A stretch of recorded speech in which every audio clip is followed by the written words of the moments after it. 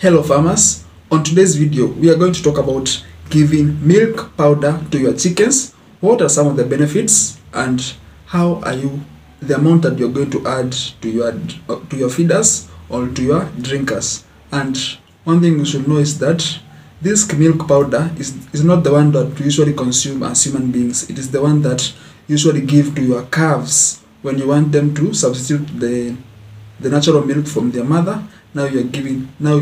That's the milk powder that you usually give the calves so that you can sell the milk and give them the artificial milk. So take note of that. This milk powder is the milk replacer used for calves. So I'm going to tell you the 3 benefits and the amount that we're going to add into our feeders and drinkers.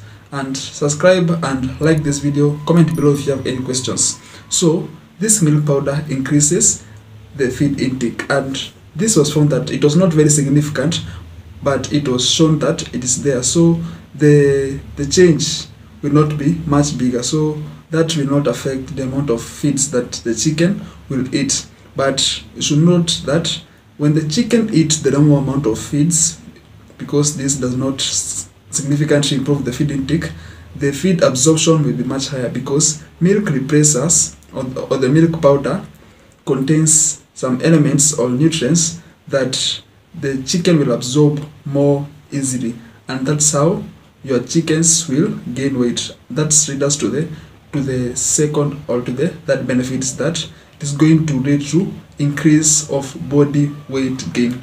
This is due to the high digestibility of the milk powder, and also milk powder contains excellent amino acids, which usually the birds like, because they're going to have an amino acid balance. And when this milk powder is given to our chickens, now it is going to cause the overall weight gain. And from the previous videos you have seen that I've said that when you give these growth promoters, they usually lead to increase of